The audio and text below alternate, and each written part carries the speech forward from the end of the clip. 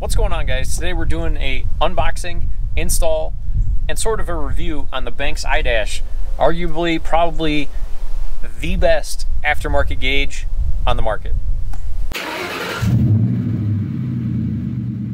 Alright guys, so this is what I'm going to be installing in this video. This is a Banks Idash Super Gauge. This is not the Data Monster. They have one that has data logging capability that'll sample 100 different parameters, 10 samples a second, and put it on an SD card so you could go back and review the data later. I did not get that version. It's a little bit more expensive, but yeah. So we're going to go over this shortly as far as some of its capabilities and stuff like that. I'm sure a bunch of you are going to ask about the pod. So the pod that I have here is made by a company called Block8head. You can find him on Facebook. I'll put a link to his Facebook down in the description for you guys. He sells pods for pretty much anything out there. Ford, GM, Chrysler, really doesn't matter. He does a bunch of import stuff as well. With that said, the pod looks fantastic. It matches the interior extremely well. It's a very similar to OEM finish. But with that said, it took 4 months from the time that I ordered this thing till the time it showed up on my door. It was 4 months to the day. He's got some family stuff going on, so if you guys place an order with him, just expect that it's going to be a long time before it shows up. Like I said, took 4 months to get this thing, and I literally sent him a few messages. After about 3 months, I started sending him messages like, hey, where's this thing at? It's been 3 months and I haven't heard a word from you. Once I did that, he goes, yep, I'm shipping it. So I waited another month after he actually, shipped it. I sent him another message after it was so-called shipped, and then it showed up at my door. So like I said, the pod, they look great. Customer service, he's a one-man show. He's got a bunch of people waiting on these things, so it's kind of a pain in the butt getting a hold of them. So it is what it is. Like I said, if you guys want one of these pods, I'll put a link to it down in the description.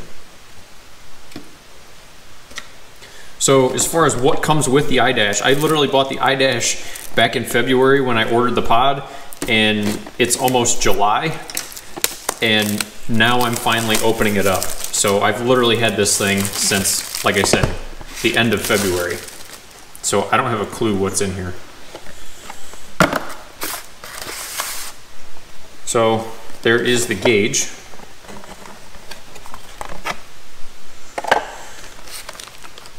Plugs in with the OBD2 cable. So what this gauge essentially does is it's sampling the data stream from the computer and just displaying it on a live gauge for you. So it comes with an extra bezel. So as far as what's in the package here, few zip ties, a couple Banks Power stickers. The stickers to me are kind of ironic because Banks Power is a company that kind of prides itself on BS-free marketing and making horsepower. Well, currently for my 2.8 liter Duramax that we're putting this iDash in, the only speed part I have is this friggin' sticker.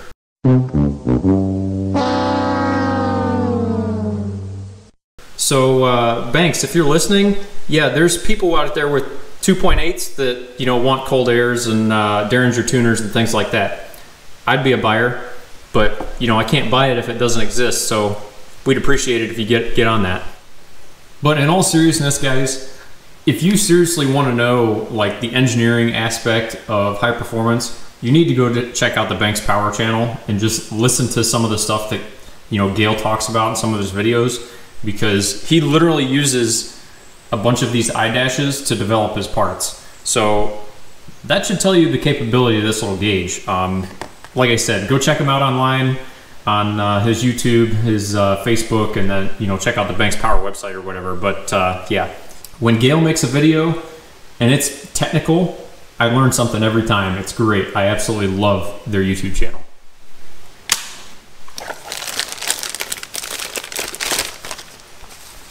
So Holy crap.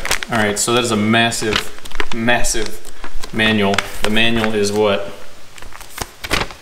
75 pages for a gauge. And it's all written in English. It's not like there's 8 languages in here or anything.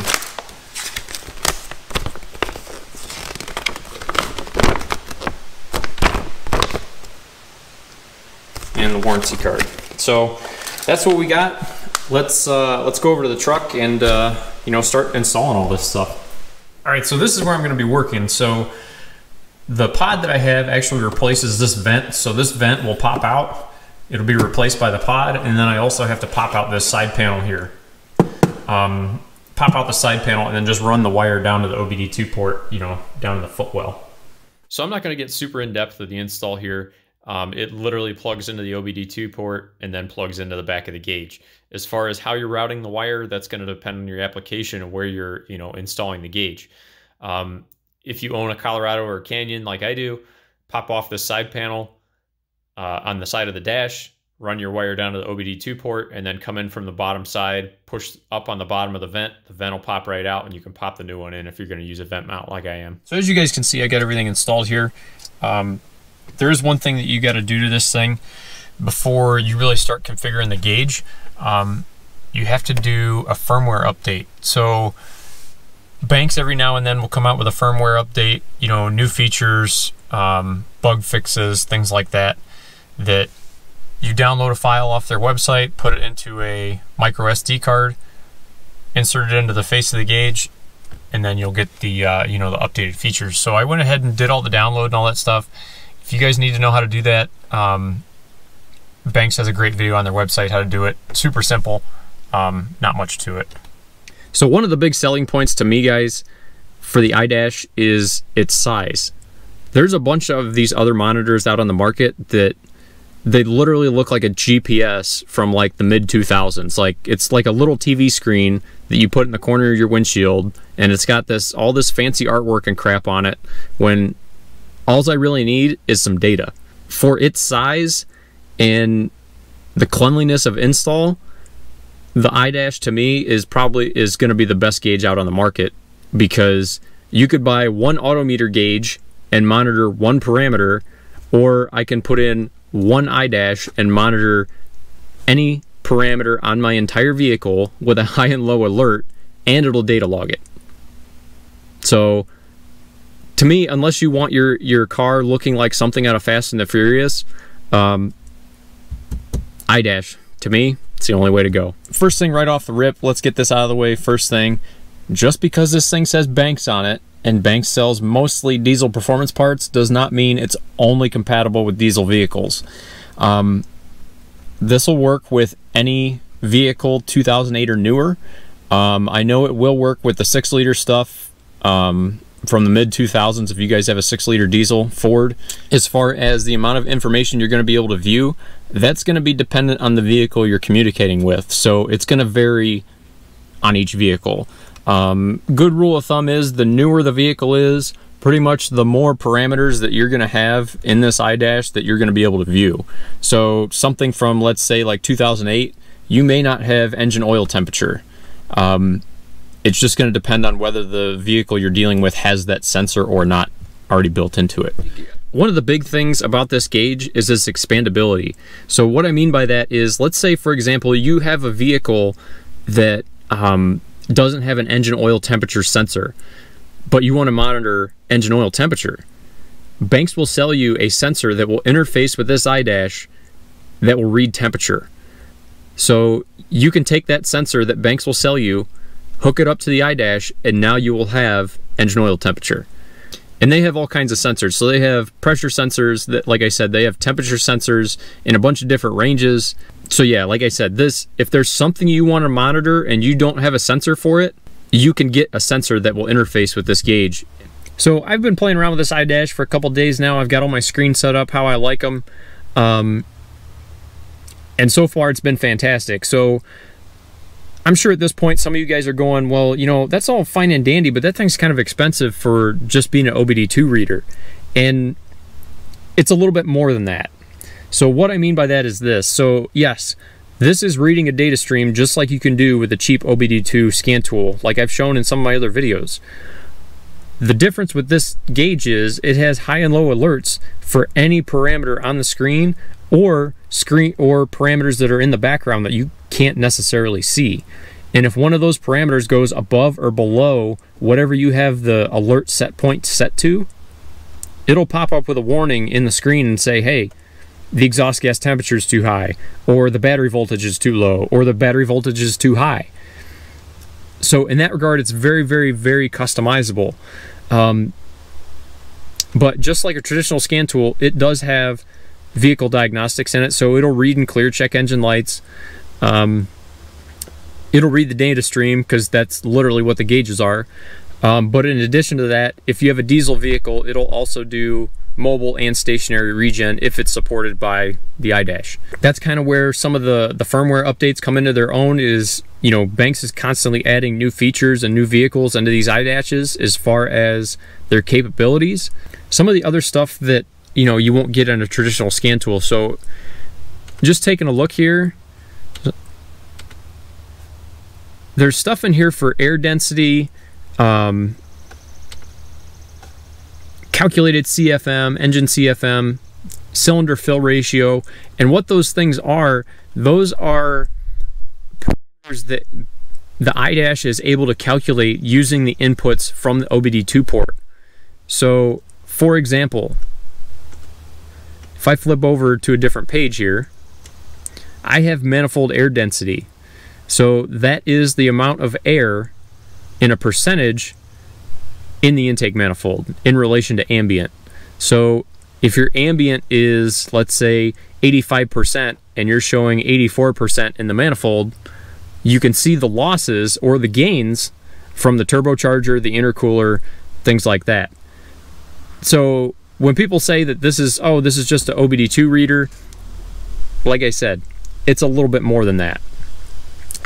Especially when you couple that with the fact that you can daisy chain up to 3 more of these iDashes in addition to this primary iDash. So you could have 4 of these in one vehicle, and if you set up an 8-page display, or an 8-gauge display, I should say, on each iDash, driving down the road, you could be monitoring 32 different parameters at any given point.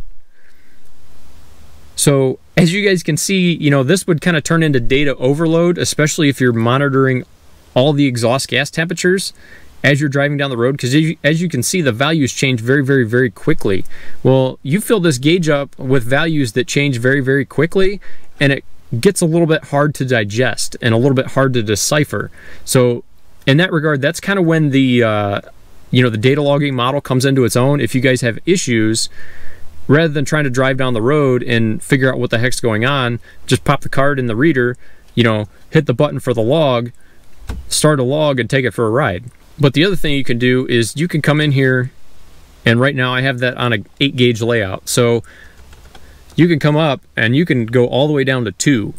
So it just depends on what you want. And like I said, this is highly, highly customizable. You can change the colors of the titles, the color of the background, the color of the bar graph, the color of the font, the color of the buttons on the physical buttons on the iDash.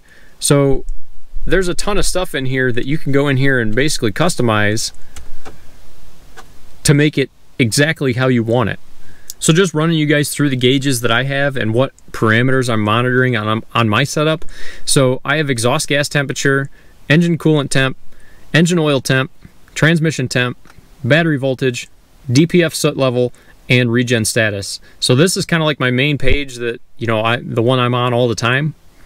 But like I said, you can have up to 5 different pages in this thing. So this next page, I've got manifold air density, intake air temperature, manifold air temperature, and this is actually the amount of gain from ambient to the manifold. I'm gaining 47 degrees worth of heat from ambient to the manifold. This is one of those calculated parameters that you're not going to get on a traditional scan tool. And then down here at the bottom, I've got boost pressure and fuel rail pressure.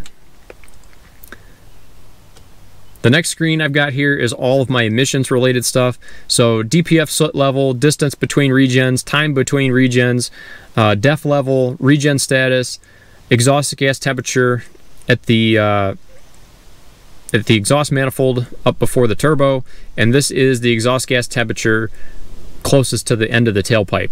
So what this is kind of useful for is if this temperature starts to come up, the truck will do what's called a passive regen, where you build enough heat in the exhaust system that it will regen the DPF on its own, just based on the amount of heat going through the exhaust. So the final page I have here is all fuel related stuff. So I have RPM here at the top, fuel rate in gallons per hour, fuel rail pressure, fuel temperature, air fuel ratio, boost, and calculated engine CFM. Again, you're not going to find that on a regular scan tool. So hopefully you guys got something out of that. Like I said, there's a ton of stuff going on in this iDash, and really I just kind of scratched the surface for you with this video. Perfect example is it also has a built-in shift light. So if you have a manual transmission vehicle, what you could do is if you had multiple iDashes, you could set up a progressive shift light. So like, let's say for example, you had 3 iDashes and you wanted a 7,500 RPM shift point, you could have one iDash light up a shift light at 7,000 RPM, another one light up at 7,250, and the final one when you want to shift would light up at 7,500. Me being owner of a diesel pickup with an automatic, it really doesn't do me any good. So like I said, there's a ton of stuff in here. Guys, I'll have links in the description to the iDash, both the Data Monster and the Super Gauge like I have, as well as Block8head, their Facebook page if you guys want to look him up for a pod. But I'm going to tell you guys right now, he's going to tell you 3 to 5 weeks, I'll have it to you. 3 to 5 months is more realistic. So if you want one, he'll get it to you, but you got to harass him a little bit and you got to be patient. So as always guys, if you guys like the video, hit like. If you want to see more content, go down and hit subscribe. Thanks for watching guys.